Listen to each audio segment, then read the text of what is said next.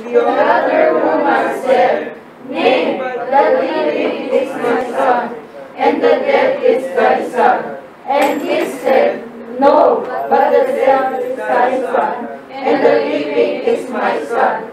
Thus they spake before the king. Then said the king, then the one saith, This is my son that liveth, and thy son is the dead. And the other saith, Nay, but thy son is the dead, and my son is the living. And the king said, Bring me a sword. And they brought a sword before the king. And the king said, Divide the living child in two, give half to the one and half to the other. Then spake the woman whose the living child was unto the king, for her bowels yearned upon her son. And she said, O my lord, give her the living child, and in no wise slay it.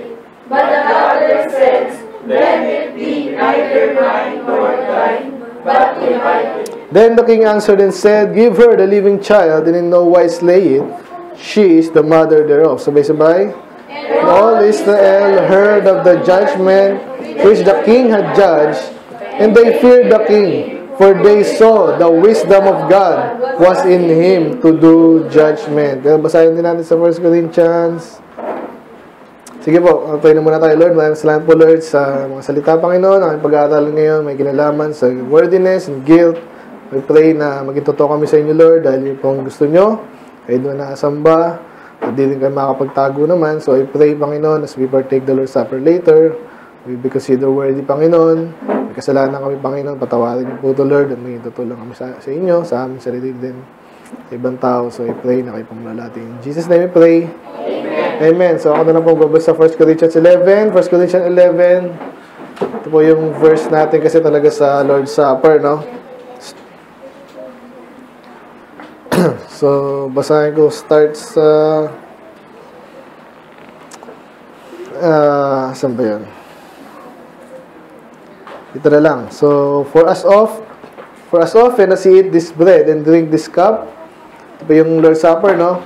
You do show the Lord's death till he come. Wherefore, whosoever shall eat of this bread and drink of this cup of the Lord unworthily shall be guilty of the body and the blood of the Lord. So, sa Tagalog, pag ikay Lord's Supper ka dyan, inom ka ng juice, dugo ng Panginoon ang represent nun.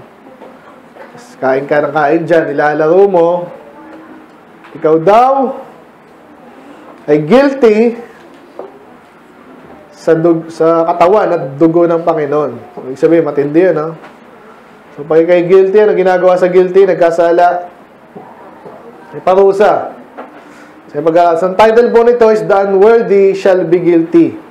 The Unworthy Shall Be Guilty. Ang ating subtitle is Wise Judgment by Are Liberating. Ulitin ko po, Wise Judgments Are Liberating. Okay? So, yan. Kasi nga po, tayo po, alam nyo na. Katulad kahapon, tinitingnan ko yung mga teens na talagang seryoso ba dito. Kitang-kita ko agad yan, alam nyo ba? Nahihiya ba kayo pag kayo, pinapagalitan? Sino nahihiya? Taas ang kamay. Pag pinapagalitan kayo, taas! Dapat lang, di ba? Ikaw, Stephen? Lahat tayo, baba na. So, tama lang yun kasi normal po yun. Lahat tayo nagkakasala, mga bata. Mapagalitan kayo kung matino yung inyong no? So, kasi pag di na pinapagalitan, hindi rin tama. So, pag kayo pinagalitan yun, nakakahiya. Ano yung nakakahiya? Ibig sabihin, ay, mali ako. Ay, nasabihan ako. Di ba? Nakatingin pa iba sa akin. So, normal yun. Pero, yun nga, kailangan mong i-absorb. Itama mo yung sarili mo. Pero, paano kung niloloko mo ang Diyos? Paano yun? Kasi, between you and the Lord lang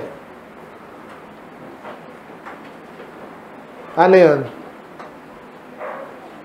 Kasi pastor, kahit magsisigaw dito, wala lang Basta, church ako, pero di ako seryoso dyan. Hindi naman ako papalayasin ng pastor Kasi hindi naman ako maingay. Pero yung utak ko, nasa ibang bagay.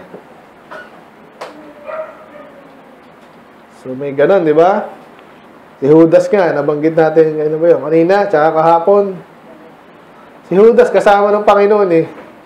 Hindi naman siya pinalayas. Bakit? Kasi may gagampanan siyang, pero negative. So, gusto niyo ba ganun kayo? Kunwari, wala tayong example dito ng isang young people na rebelde, for example. Ano sabihin rebelde? Ano sabihin nung hindi masunurin? Hindi mo alam, di ba, mga bata? Ginawa ni Pamela yung kunwari lang. Ayun, may example tayo. Kilala si Pamela, ganyan. Ganon. Okay. Salamat, Pamela. Tama ba yun? Gusto mo ba ikaw yung example sa negative? So, ayaw natin nun. Okay, so, background muna tayo sa binasa natin kaninang story. Ito, define mo natin yung story, yung judgment. Pag sinabing judgment, ano yung judgment? Kanina pa itong mga to. Ano yung judgment? Gusto niyo bang i-judge kayo? Depende. Katulad niyan, kailan lang parang may nagtampo daw kasi ito nabigyan, ito hindi, ito konti lang. Nag-iyakan pa dati, di ba? Kasi yung judgment mali, palagay nyo, di ba? Alala ko yun eh. Kasi nga minsan, kung ano lang yung meron dyan, di ba? So binigyan niya second place, parang chocolate. First place, mani. Ang bihira naman, no? Nag-iyakan tuloy. Parang mali naman yun. So, gusto mo judgment na kung sino man sa'yo, tama. Amen? Baguhan ka pa lang, pinagalitan ka na, na-late ka lang, hindi mo naman alam eh. Wala kang relos or something, di ba? Gusto mo, tama yung judgment sa'yo. So, pero yung judgment kailangan yan. Amen? Kaya judgment, nagsibilang niya, naibasahan nga sa dictionary. Inaalam ng judge kung ano yung dapat sa'yo, kung parusahan ka, hindi, purihin ka. Ano ba yan, judgment? This part is brought to you in part by Merriam-Webster. Judgment is the process of forming an opinion or evaluation by discerning and comparing. Okay, naalam, mabuti ba ito, masama, hindi masyado masama, yan. So, lahat ng tao ginagawa po yan, ha. Hindi yan masama lagi. So, kaya sabi sa atin, judge righteous judgment. According to John 7:24, hindi nagkamali. Ano pa?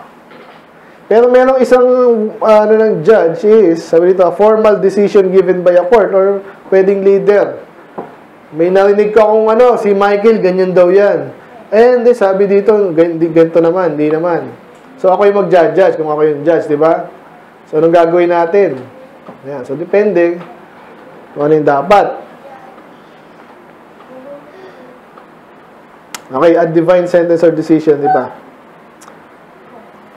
So, pwede rin minsan yung kung ano yung pinarusa sa'yo. Di ba? Kasi nga, judgment sa'yo, guilty ka. O, sige, ano yan? Kulong yan, or patay yan. Pwede na natin sabihin ganun. Okay? So, ngayon ano yung wisdom?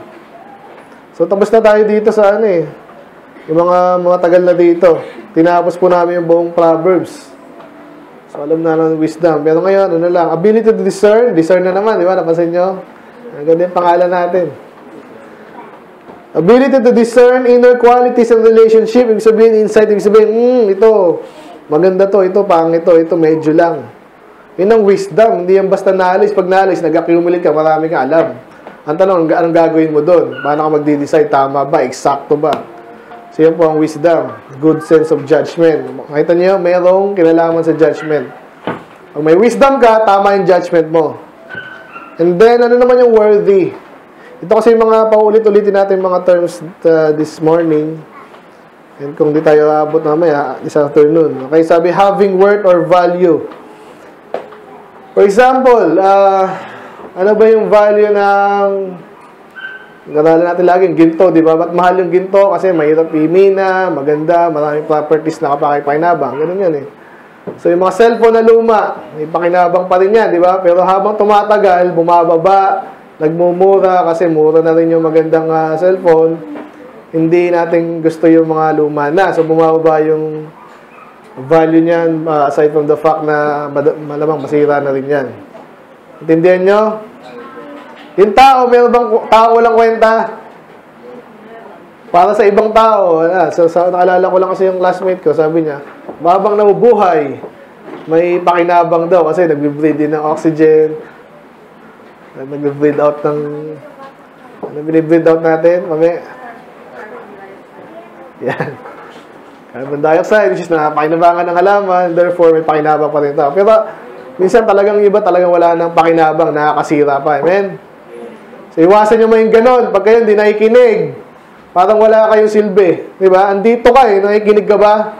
Ba't andito ka? Diba? Napasok ko na naman kasi ang kulit nyo So, may worth ba kayo? Kasi yung worth, mahalaga ba kayo? Diba, alam nyo yung sino yung bakit iba malaki sweldo? Kasi tindi ng worth niyan. Hindi pwedeng mawawala yan. So, pero, ang usapan lang doon, trabaho lang sa business. So, kaya sabi ng iba sa mga Facebook, nila, mahalaga sa kumpanya, pero mas mahalaga sa pamilya mo. Kaya huwag mo pagpalit yung pamilya mo. Amen? Na-start ko ba yan? Okay.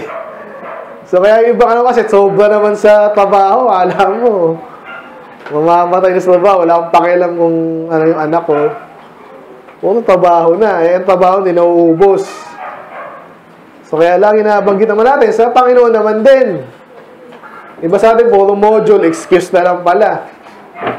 May panahon ka sa ibang bagay, wala kang panahon sa church, sabihin mo, nagmo-module ka, para mamaya naglalaro ka naman. So, pwede mong i-balance yan. Amen? So, ano ba yung worth sa'yo? Okay? Siyempre, kung ano yung pinapahalagahan mo. Naalala niyo natin preaching na may credit card tayo dito. Anyway. So, pag worthy ngayon, ibig sabihin, karapat-dapat. Ngayon, ang pag-usapan natin, karapat-dapat ba tayo sa Diyos? Okay? Ang Diyos kasi, Diyos, nasa Kanya na lahat. Mahalaga ba tayo sa Diyos? In a way. In a way, hindi. Kasi, kahit nung wala tayo, Diyos pa rin siya. Tama? So, pero mahalaga siya sa atin, mahalaga tayo sa Kanya, kasi nga, anak niya tayo, kung anak niya tayo. Yung hindi anak ng Diyos, walang halaga yan. Alam niyo ba yun? Iba kasi mga preaching, lahat tayo mahalaga sa Diyos. Alang gano'n. Ang lahat anak ng Diyos, mali na naman. Susunugin niya nga yan Kaya, in a way, mahal niya tayo, yung mga unsaved, para maligtas sila, kakaroon sila ng worth sa Diyos. Okay, yun ang worth. Okay, so tapos tayo, alam niyo, judgment, wisdom, worth. Punta tayo ngayon kay yung story natin kanina. Naintindihan niyo ba kanina? 1 Kings 3, ano nangyari doon? Merong harlot, so hindi maganda, di ba? Still, kahit yung mga mababang klaseng yan, naliligtas pa rin yan Anyway, anong ginawa nila? Kasi walang maayos na pamilya. Kasi hindi nakikinig siguro. Gusto mo, Inigo, ganun yung buhay mo, walang kaayos-ayos. Siyempre hindi, di ba? Itong mga to, walang asawa. Tapos nakikipag, tawag dito. Ay, ko nga yung battery dyan, Steven. So, lalagyan ko. Battery. So, nangyari. So, kasi harlot, mababang klase po yan. Siguro, mahirap yan. Madalas ay hindi. Nakipag-share na lang ng, hindi masama makipag-share. Kasi, pag gano'n, napakahirap. Pareho pa kayong buntis. So, nangyari, nanganak yung isa, mga harlot nga yan, talagang loko-loko rin yan, di ba? So, nangyari,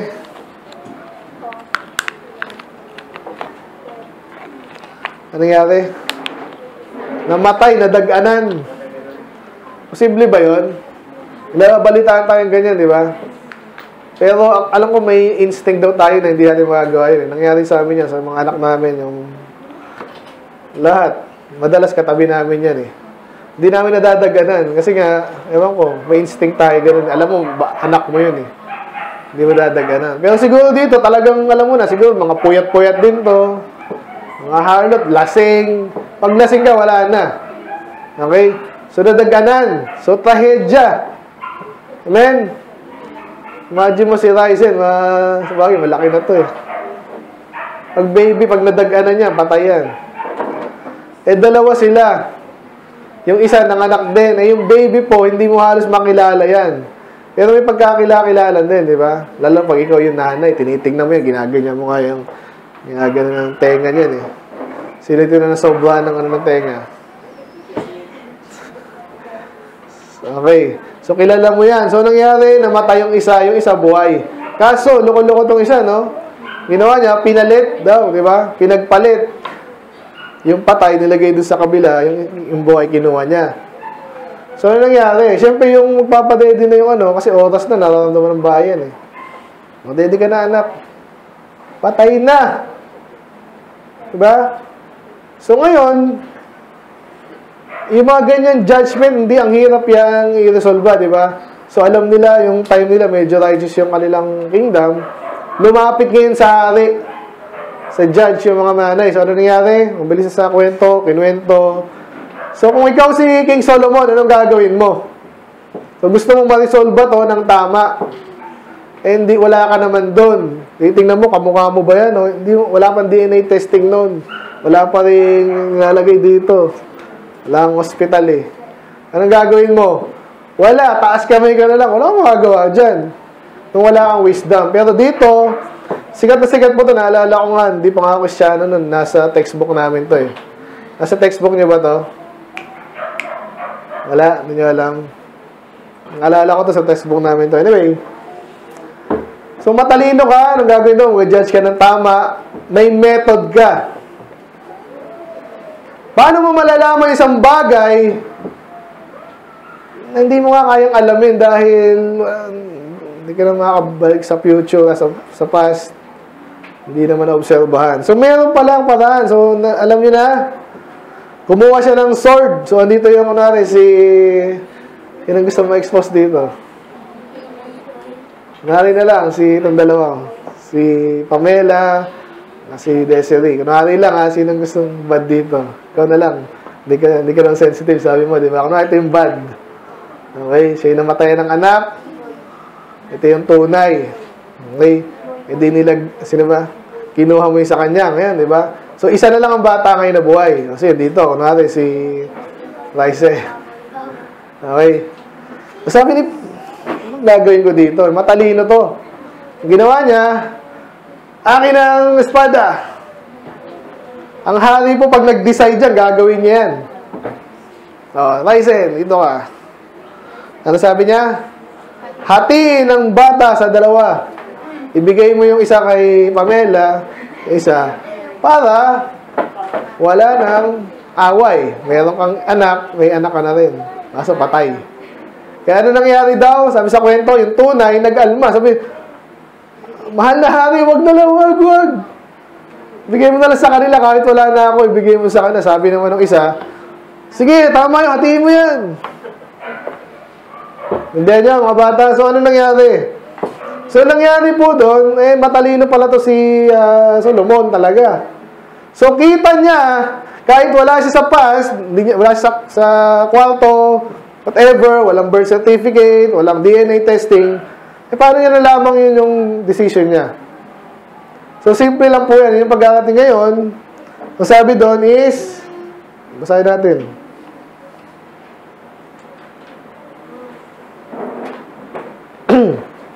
And the king answered and said, give her the living child. And in Noah's slave, she is the mother thereof. May wisdom siya, amen? Sino gusto maging matalino dito? Gusto mo ang kalala, yung tinatawanan, kasi hindi ka nakikinig eh. Binubuhos na nga yung pagbabala dito, wisdom. Sa ibang churches, naglolokohan lang sila doon. Gusto mo ata doon ka na lang, baka bagay ka doon, hindi ka nakikinig. Oo, kasi ayoko dito na maingay din. Hindi kayo bagay dito. Yung bagay dito yung nakikinig.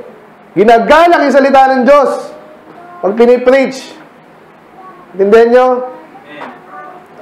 Kasi ang ganda nito eh. So ngayon, sabi dito, ang talino. Paano kaya magiging matalino? Makinig ka rin. Tingnan mo lang to. Paano nyo nalaman yun? Ha? Yung pag-aaral natin ngayon, kasi pag-aaral natin, sino ba yung worthy, sino yung guilty. Kasi ang hirap, minsan nagtutalo-talo yung mga religion. Kailan lang, may nagtanong sa akin, kasi alam ko, Judaism eh. Sabi niya, si Kristo, sinusunod ang batas. Kayo, sumusunod ba kayo batas? Alam ko na agad yun, mga SDA yun. Sabihin nila, sinabi ng Diyos, keep holy the Sabbath day, at Sabado yun. Ganun lang naman yung mga yun eh. Wala nang alam niya kundi yun eh. Kaya sinabi ko, ano sinabi ko? Ang dami namang kulto dito, sabi ko. Medyo na-guilty ata. Sumagot. Yung kasama niya. So, sino ba yung magaling talaga religion? Diba? Sino ba yung sa Diyos? Paano mo masasabi nga? Ang hirap. Lahat kayo, tama naman kayo eh, di ba? Kaya pag nag-soul winning tayo, kaya minsan ayaw makinig sa atin kasi dami niya narinig. Ito, sila yung magaling, sila yung tama. Lahat kayo tama eh. Ganyan pang asal sa atin, di ba? Kung gusto tayo ngayon ng kausapin. Di ba? So, saan ang tama doon? Alamin mo nga. Pwede mo malaman kung sino yung word yan. Hindi, syempre. Ito nga, wala siya doon eh. So, ang ginawa niya, ano sa palagay niya yung... Ba't niya ginamit yung sword? Ba't kailangan niyang takutin yung nanay? Di ba? Iba nag-object sa atin. Ba't kailangan manakot ka ng impyerno? Huwag natin pag-usapan yung impyerno. Ang daming ganyan eh. Ganun, click siya impyerno. Yung mga nisip, ganyan yan. Gusto nila, puro business, puro blessing. Banggitin impyerno. Ba't dito gusto niyang patayin? Para malaman. Ako, ayoko mag-member dito, mag-unworthy, mga hudas. Kaya mamaya, alam niyo ba yung partake ng Lord's Supper, mamamatay yan. Yung iba, mga hudas. Yung iba, malalaman natin, kasi hindi niya matitake yan eh. Hindi niya kakayanin niya ng ilang taon, 5 taon na siya nag-Lord's Supper, di pala ligtas. Naloloko lang. So yan, so ang ginawa niya dito, tinakot niya na papatayin, lumabas ngayon yung totoo. Kasi ganito po yan, yung nanay, mahal niya ang anak niya. Isa yan sa mga, sabihin natin, batas ng mundo. Alam niyo ba yun? Mahal niya yan. Abnormal na lang yung nanay, hindi niya mahal yung anak niya. Kahit naghihirap yan, kung ano man yan, mahal niya yan. Amen? Kahit pinapalo niya, mahal niya yan. So, matalino Solomon, alam niya, hindi matitiis ng tunay, yung tunay na anak. At yung, hindi yung, wala kang pakialam dyan, di patay, di pareho tayong patay, baka nagbangayan pa yan kanina. Sige, patay na lang pareho. Okay, hindi na nga sinabi dito, dapat pinatay yung babae dito eh. Kung susundin niyo yung judgment ng Diyos. Anyway. So, kaya nakilala ngayon Solomon na matalino. Okay, so hindi natin matatapos to. So, gusto ba maging matalino? Kanina pa yan bata lang yan huwag yun ang patulan. Gusto mo maging matalino? Gagawin nyo, makinig. Lalo na pagpatungkol sa Diyos, kaya kuya mo, binana namin dito Kanang gumaya, bata pa naman yan, okay lang. So, punta tayo sa ating points. Naintindihan nyo na, gusto nyo maging matalino? Isa sa mga mahirap i-judge, yan nga, kung sino yung tama, yung mali, sino yung worthy, yung hindi, between religion minsan. At especially sa personal nyo. Personal kayo Kasi mamaya, sabihin ko mamaya, yung mga hindi karapat-dapat, wag muna mag-partake ng Lord's Supper. Ganun tayo, every year, twice a year. So baka magkasakit din kayo, balik tayo sa ating points, tingnan natin Ang nangyayari daw sa mga taong binababoy, nilalaro yung Lord's Supper. Ito sabi dito. Nilasa natin kanina. For he that eateth, kayo nga basa, ready, go. For he that eateth and drinketh unworthily, eateth and drinketh damnation to himself, not discerning the Lord's body.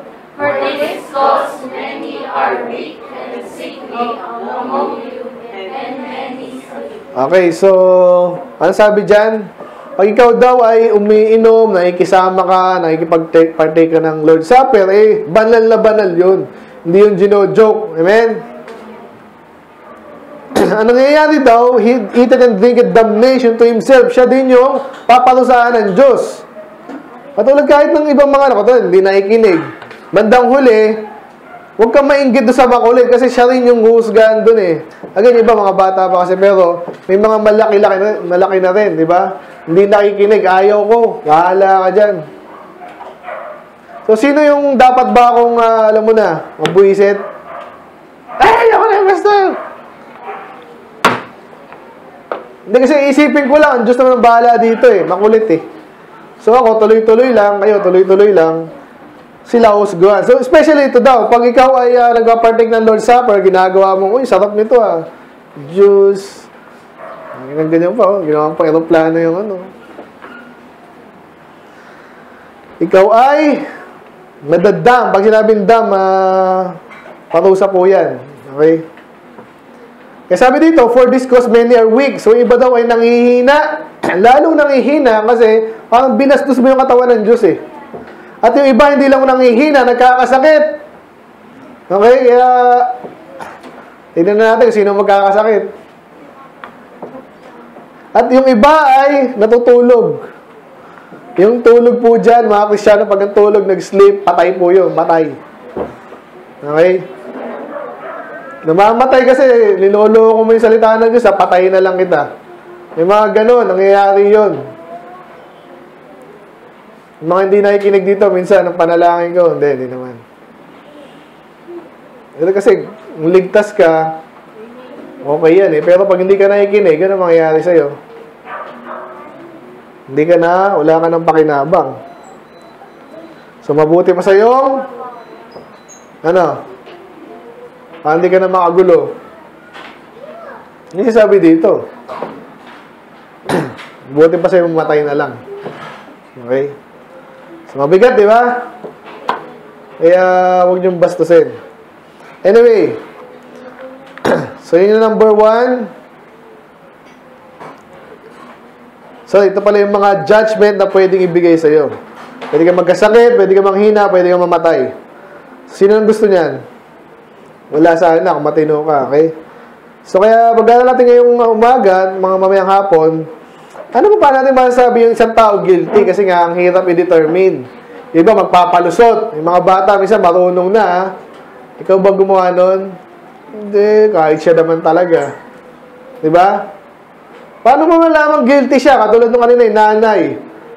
Paano mo malalaman yun? So, meron tayo ngayon mga points para ma-determine natin. Okay? What makes a person worthy or guilty? Sino yung karapat-dapat? Sino yung guilty? At dapat nating iwasan, of course, hindi gayahin. Kung siya'y worthy, tulad niya, magpa-partake tayo mamaya. Ano ba sinasabi mo pag nag-partake ka ng Lord's Supper, banal na wala kang kasalanan? Ganun ba yun? Wala naman tao, walang kasalanan eh. So, ibig sabihin lang, at least karapat-dapat ka. Okay? Pakilagay na lang dun si kung makulit. Dun, sa tabi. Para ito kasi nakikinig din to eh. Yan, pakisamahan na lang kung sino ang mabait dyan. Ate, kuya. Okay? So, number 1, inabanggit natin kanina sa kwento, ano yung napansin nyo dun? Verse 23. Nay, yan tayong bisita. Ano to? Triplets ba to?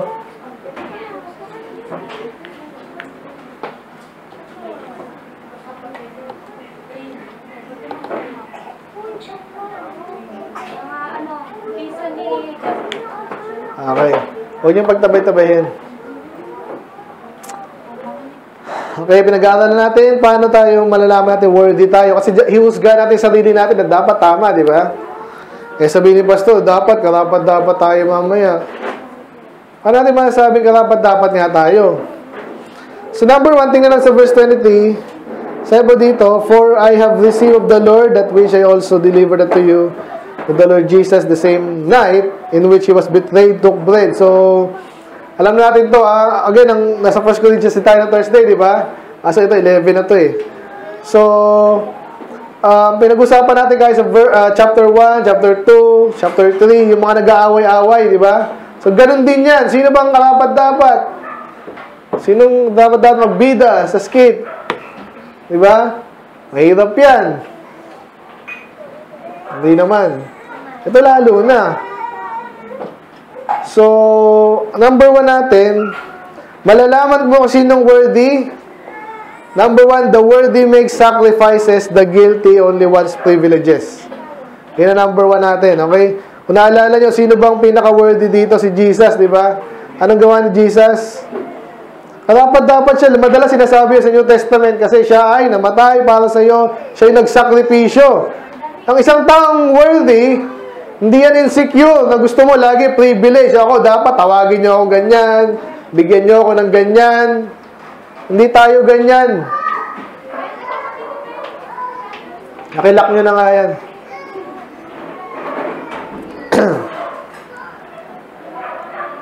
So, si Jesus ay namatay para sa atin, sabi dyan, betrayed.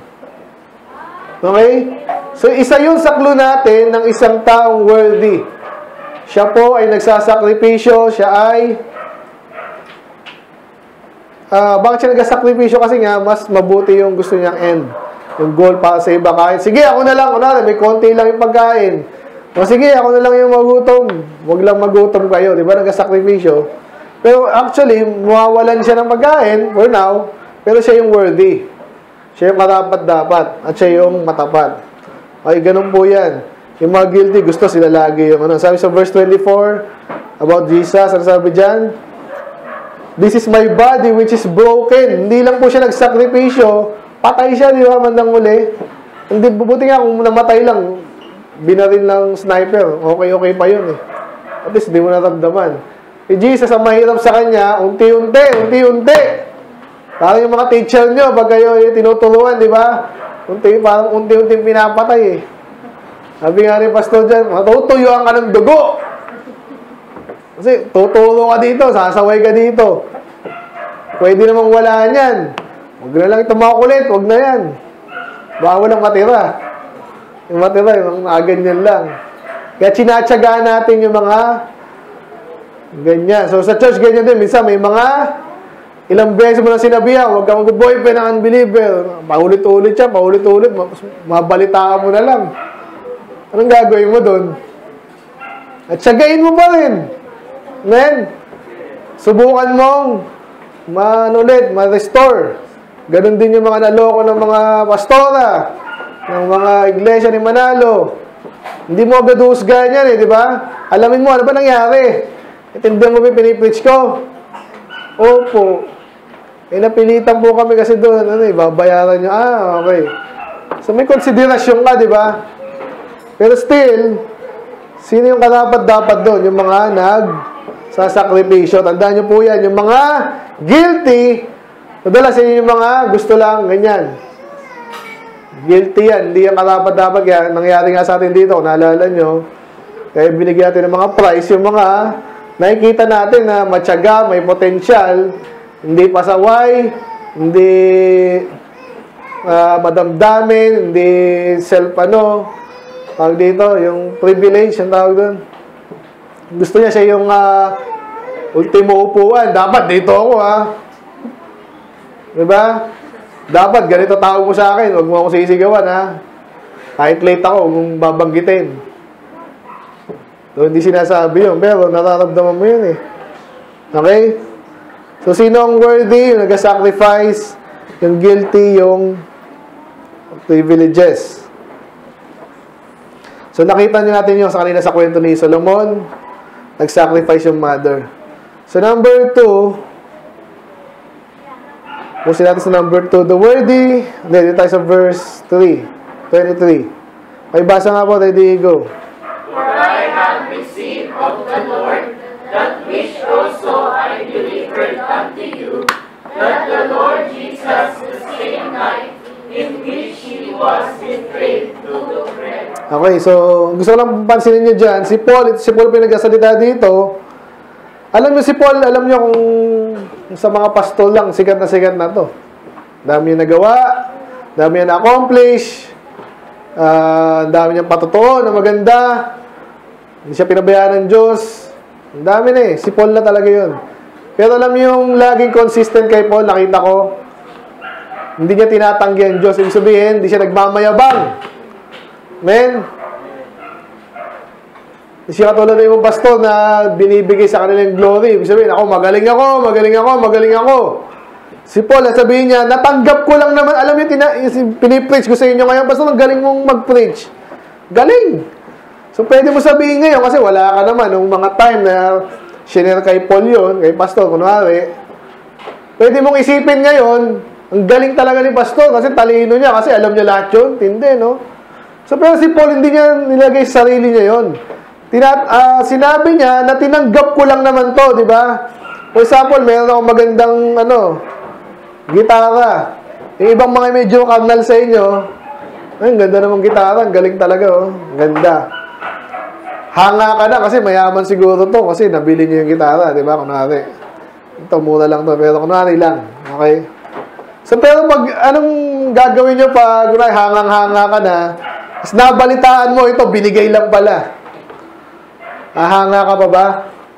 Hindi na masyado, di ba? Bigay lang pala yan. Hindi naman pala ikaw yung dapat kong hangaan Sino ba nagbigay nun? Di ba? So, ganun ang attitude natin dapat. Amen? So, number 2 natin, the worthy receive this word from the Lord. Okay? May mahalaga to, si Paul. Mahalaga tong Kristiyanong to, magaling. So, soul winner yan, galing. Pero wag mong itanggi na yan ay tinanggap mo lang. Amen? Kaya, ngayon, talagang magaling ka, worthy ka. Pero ang talagang worthy, yung hindi niya kinakalimutan kung saan niya nanggaling yun. Yung kanyang binigay ko, ano man yung talent, kayamanan, katalinuhan, at ano man yung blessing na yan. Amen? Tandaan niyo po yun. Kaya mamaya nga, kaya makakatayin kayo mamaya. Pastor, nagkasala ako. Hindi na ako mag-Lord Supper. Okay? Ganun ba yun? Lahat ka nagkasala Ganito na lang gawin mo. Tanggapin mo, i-confess mo sa Panginoon na makasalanan ka. Hindi yung mayabang ka pa dyan. Yung iba kasi ganito ginagawa. Sinisita yung kapatid niya. Lalo na pagkilala mo, di ba kanina lang ganyan ka? Isusubo na lang Tama ba yun? So tama yun na isipin mo. Sabi dito mamaya, examine yourselves. But let a man examine himself. So ikaw ba mag-i-examine yung sarili niya? Kunwari ako, pastor, ikaw, pastor ka pa di ka pa nagkasala. Tama ba yun? Ako mag-i-examine sarili ko, ikaw mag-i-examine sarili nyo. Kasi hindi ko alam yan, ang Diyos na nakakalam. So, pero, ganitong gawin natin. Tanggapin natin sa Panginoon, sa ibang tao, na kung anong meron ka. Kung ano ka man, number 1 ako, may Bible ako kahapon, mas malaking Bible ko. Tinanggap mo lang sa Panginoon yan Sabihin natin yung iba kasi sa inyo dito, maganda yung palaki sa inyo ng magulang nyo. Kunwari, si Jamie, pwede mo siya magmalaki? Kay Rain? Pwede mo siya magmalaki? Kay Yesha? Okay, hindi dapat. Pero may natanggap siya maganda sa Panginoon. Pero pag tinanggap mo yon at in-acknowledge mo ang Diyos, worthy ka rin. Pero kahit pa ikaw yung number 1 dito, number 1 memory verse, number 1 lahat, number 1, ang yabang mo naman. Hindi ka rin karapat-dapat. Amen? Ako, ang ayoko lahat sa mayabang. Kaya mga hindi nakikinig, parang mayabang sa akin yan Alam nyo ba yun? Dahil ko naman sinasabi sa inyo yan May sigaw na nga ako dito entertain ko pa kayo, ganyan. Tapos di ko pa rin makikinig. Yabang nun. Okay, so pero pag talagang binigyan ka, tanggapin mo lang. Ito sa Panginoon. Kung ako'y nakakatayo, sa biyaya ng Diyos yan. Hindi yan dahil magaling lang ako. Amen? Tingnan natin yung mga verse natin dito. Sabi sa Matthew 10:8. Tingnan nyo Dapat ba tayo magmalaki? Ibasa po, ready? Go. Heal the sick, cleanse the lepers, raise the dead, cast out devils. Freely you have received, freely give. Okay, ito ibang level to Ito yung mga disipulo niya na pinili niya na magpagaling ng sakit, magpagaling ng may ketong. Hindi po basta gumagaling ng ketong. Kaya nga yun ang madalas na illustration sa Old Testament eh. Ketong. Gusto nyo magkaketong kayo? Sobrang kulit nyo. Kulit nito, magkaketong kaya para tanggal ang yabang. Gusto nyo ba yan? Mga kilala, hindi yan, walang kilalang ketong. Pero yung iba, ganun eh. Matututo yan sa buhay pag pinarusahan na. Mayabang. Eh, siya'y nagulpe. Sa palagi mo, magyayabang pa yun. Hindi na pupunta ng church yun. Kasi, ano ni pastor eh. Diba? So, kaya mayabang. Ito, raise the dead. Sino bumubuhay ng patay? Ibang level yan, di ba? Cast out devil. Sabi dito, tinanggap niya sa Diyos ng libre. Anong gagawin nyo? Pagyayabang mo, Michael? Tinanggap mo ng libre. Anong gagawin mo? Pagpasalamat mo na lang sa Diyos. Amen? Yan ang tama. So, tsaka ibigay mo rin. Na-receive mo. No? Talagang di ko naman karapat-dapat dito. Di ko alam. Ba't meron ako nito eh. So, ibigay mo rin sa iba. Okay? Magtira ka ng gusto mo. Pero, ibigay ka. Amen? Romans 8.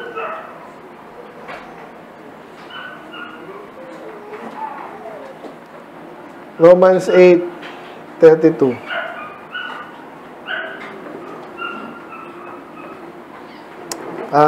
Ready, go.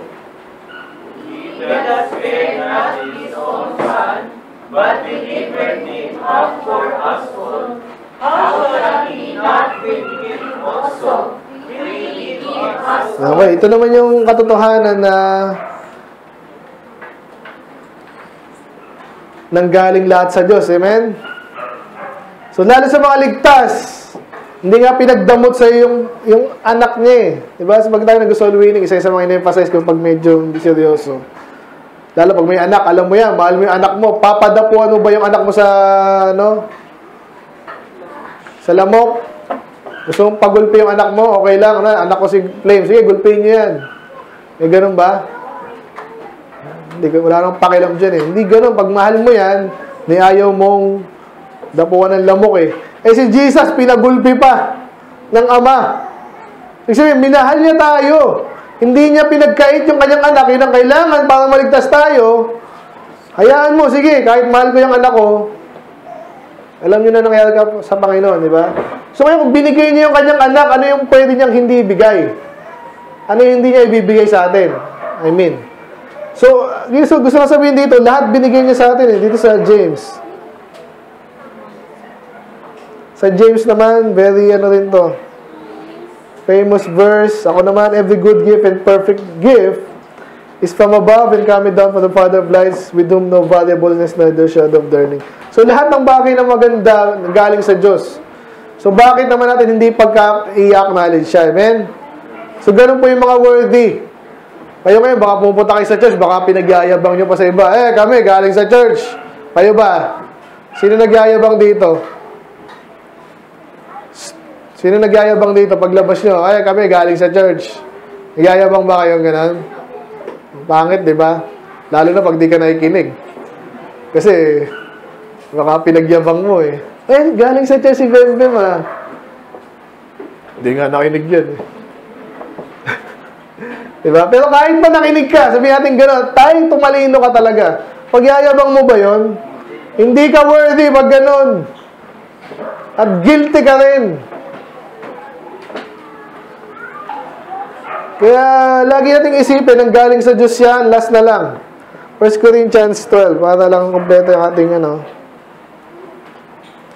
Corinthians 2, tapos na tayo dito, so Thursday. Tayo ulit, ready, go. For as the body is one, and hath many members, and all the members of Sorry. that one. 1 Corinthians 2:12. Kaya pala eh. Sensya na po. Ready, go. Now we have received not the spirit of the world, but the Spirit which is of God, that we might know the things that are freely given Yan. to us of God. So talagang libre. Yung knowledge na yan, sabihin ito, ay ako, ligtas ako eh. Huwag mong pagyabang. Okay? I-share mo na lang sa iba. Saka isa pa, pag naintindihan mo talaga yan, hindi mo pagyayabang yan eh. By grace nga yan, nagyayabang mo. So kaya iba sa hindi ko naintindihan bakit yayabang nyo, hindi kayo nakikinig eh. So dapat sa inyo, binaban siguro dito, iba. Dapat nating malaman na lahat yan binigay lang sa atin ng Diyos. Okay, kaya sabi dito, ang mga taong worthy, alam nyo, sige, makasalanan ako, may pagkukulang ako, pero ina-acknowledge ko kung ano meron ako, ito'y galing sa Diyos. Amen? So, mamayang hapon, tuloy natin. Okay? So, wala tayong time. So, are you worthy? Magpapartake tayo ng katawan at dugo ng Panginoon. Karapat-dapat ka ba? Gawin mo karapat-dapat sa sarili mo. So, una, pag-isihan mo yung kasalanan mo, okay, araw-araw, yung mga especially, yung mga paulit-ulit. Okay? O, kahit pinaplano mo pa lang. Okay? Andito lang ako para makikain. Yun, kasalanan yun. Andito lang ako para kayo, no, mapakit lang ako dito eh. Andito lang ako kasi wala akong mapupuntahan. Pangit, di ba? Especially may mga utak na.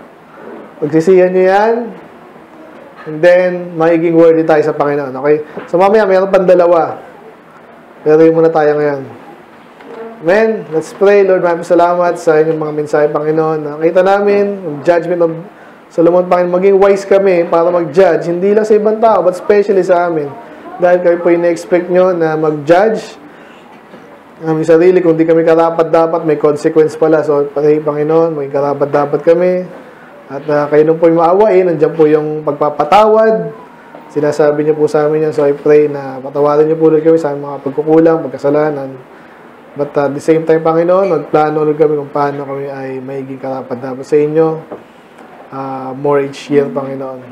Na manulati, in Jesus' name we pray.